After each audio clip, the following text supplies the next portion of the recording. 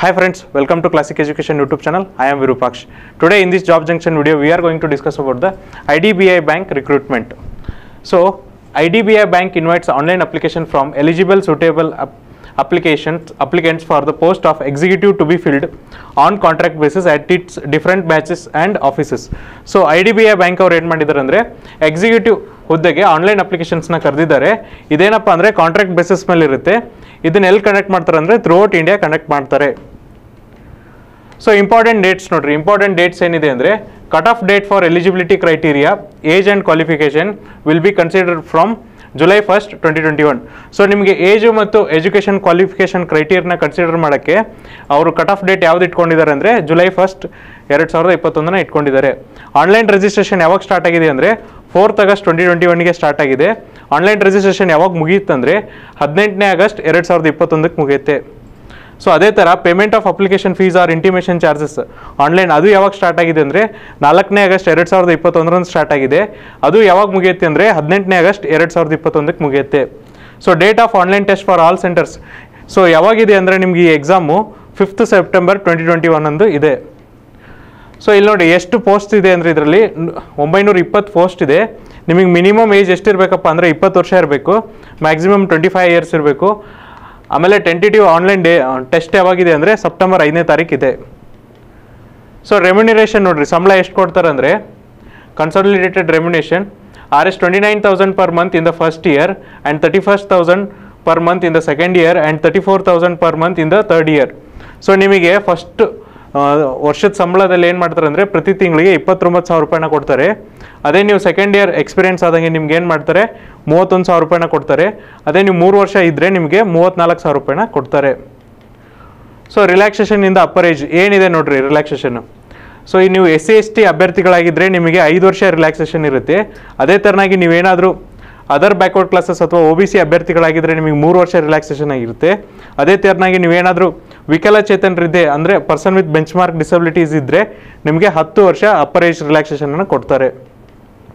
So education qualification ಏನಿರಬೇಕು ವಿದ್ಯಾರ್ಥಿ ಅಂದರೆ graduate from A recognised university with minimum 55 marks in any discipline from a university recognized by Government of India or any equivalent qualification recognized as such by the central government. So ನೀವು just ಒಂದು ಪದವೀಧರರಾದರೆ ಸಾಕು ಈ ಹುದ್ದೆ apply ಮಾಡ್ಬೋದು. But ಏನಪ್ಪ ಅಂದರೆ ನಿಮ್ಮ over all degree aggregate ಎಷ್ಟಿರಬೇಕಂದ್ರೆ 55% ಇರಬೇಕು. ಯಾರಿಗಂದರೆ ಜನರಲ್ ಕ್ಯಾಟಗರಿ ಸ್ಟೂಡೆಂಟ್ಸ್ಗೆ.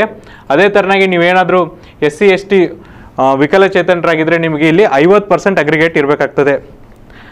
The candidate must possess a valid mark sheet or degree certificate at that he or she is a graduate as on July 1st, 2021 and indicates the percentage of marks obtained in the graduation while registering online.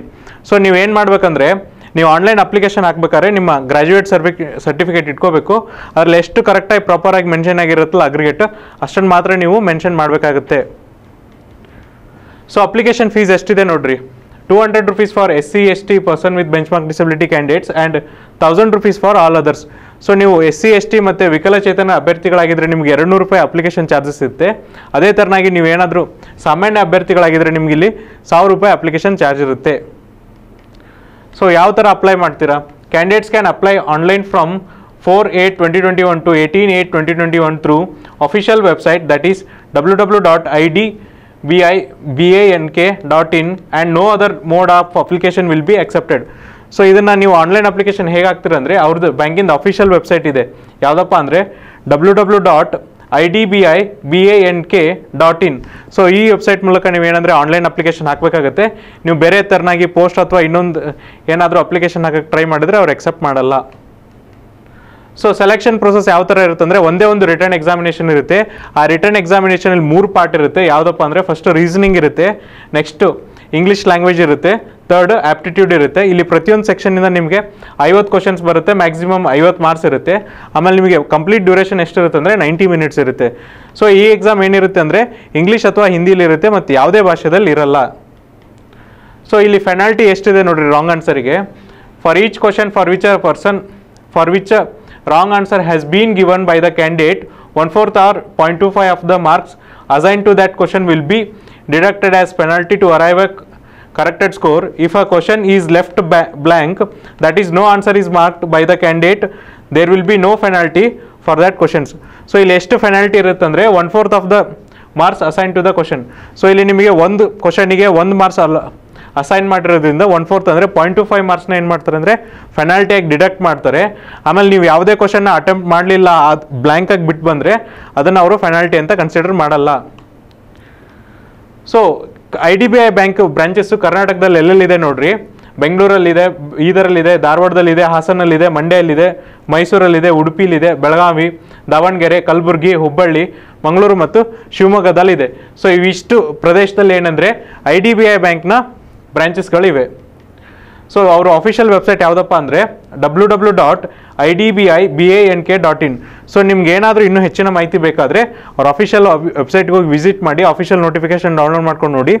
So ನೋಡಿಕೊಂಡು ನಿಮ್ಮ ಏನು doubts ಇದೆಲ್ಲ ಅದನ್ನು clarify ಮಾಡಿರಿ. So ಅಲ್ಲಿವರೆಗೂ ನೋಡ್ತಾ ಇರಿ classic education YouTube channel. Thank you.